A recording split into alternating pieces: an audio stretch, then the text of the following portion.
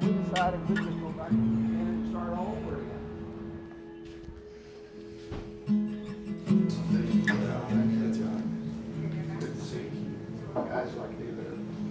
Well, Robert, thanks for being willing to do this, and thanks for sitting down. I know you're a busy man, and just grateful for the opportunity. And just want to get us started by talking about the subject of humility. And when you think of humility, what words or what verses in the Bible come to your mind? Well, immediately I think of Jesus. It's always good to start with Jesus wherever you are. That's right. When Jesus came into the world, renounced all of his own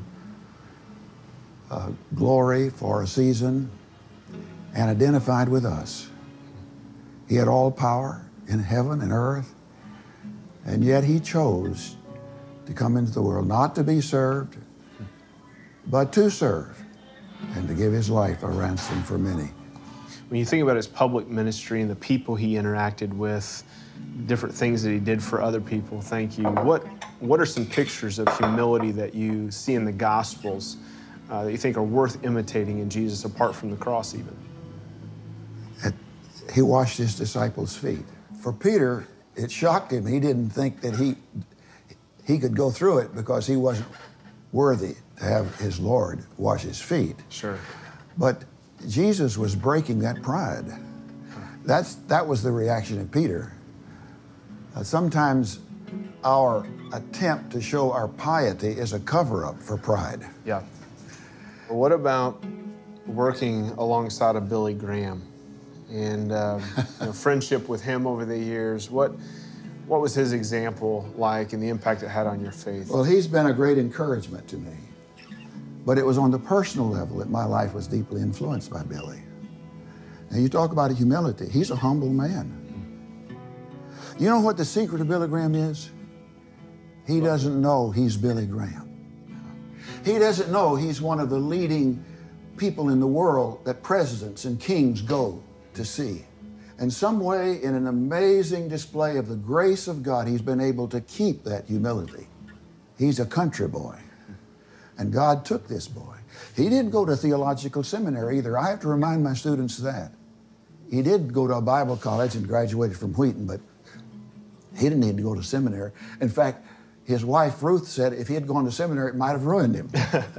Because he's been simple. Sure. And preaching the gospel in a simple way so that children can understand it. Now, that's great preaching. Absolutely.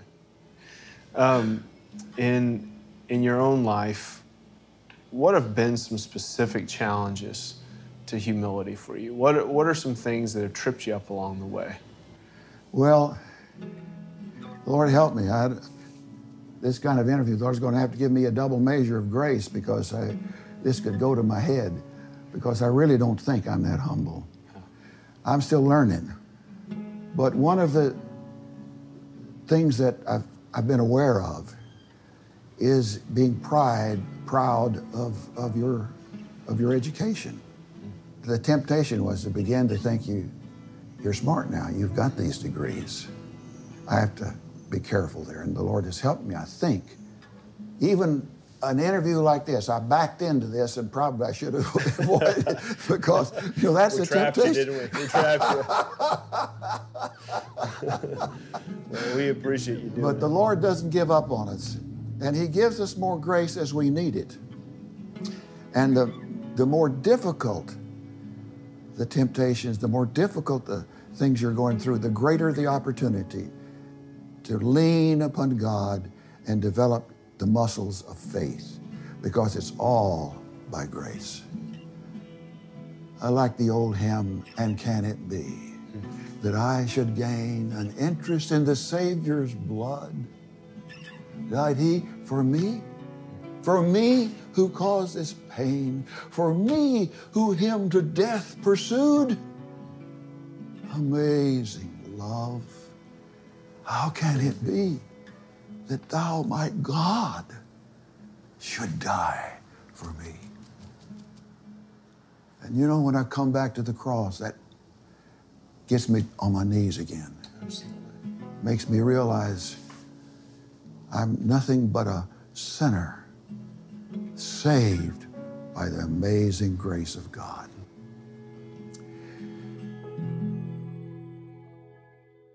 education. The temptation was to begin to think you're smart now. You've got these degrees. I have to be careful there. And the Lord has helped me, I think. Even an interview like this, I backed into this, and probably I should have avoided it because, that's the temptation. We trapped you, didn't we? We trapped you. Well, we appreciate you doing But the Lord doesn't give up on us, and He gives us more grace as we need it. And the more difficult the temptations, the more difficult the things you're going through, the greater the opportunity to lean upon God and develop the muscles of faith, because it's all by grace.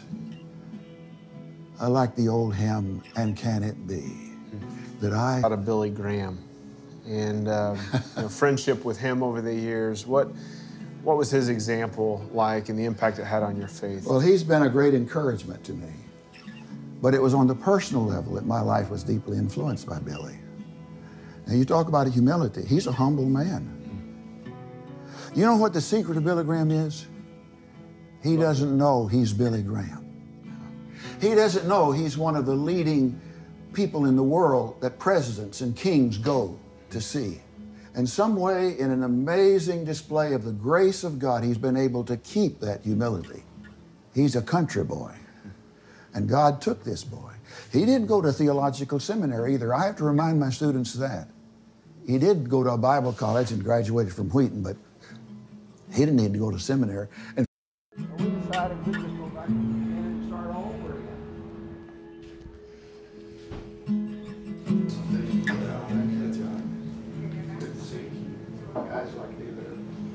Well, Robert, thanks for being willing to do this, and thanks for sitting down. I know you're a busy man, and just grateful for the opportunity. And just want to get us started by talking about the subject of humility. And when you think of humility, what words or what verses in the Bible come to your mind? Well, immediately I think of Jesus. It's always good to start with Jesus wherever you are. That's right. When Jesus came into the world, renounced all of his own glory for a season, and identified with us. He had all power in heaven and earth, and yet he chose to come into the world, not to be served, but to serve, and to give his life a ransom for many. When you think about his public ministry and the people he interacted with, different things that he did for other people, thank you. What are some pictures of humility that you see in the Gospels that you think are worth imitating in Jesus, apart from the cross even? He washed his disciples' feet. For Peter, it shocked him. He didn't think that he could go through it because he wasn't worthy to have his Lord wash his feet. Sure. But Jesus was breaking that pride. That was the reaction of Peter. Sometimes our attempt to show our piety is a cover-up for pride. Yeah. What about working alongside? In fact, his wife Ruth said if he had gone to seminary, it might have ruined him. Because he's been simple. Sure. And preaching the gospel in a simple way so that children can understand it. Now that's great preaching. Absolutely. In your own life, what have been some specific challenges to humility for you? What are some things that have tripped you up along the way? Well, Lord help me. This kind of interview, the Lord's going to have to give me a double measure of grace because this could go to my head because I really don't think I'm that humble. I'm still learning. But one of the things that I've been aware of is being proud of your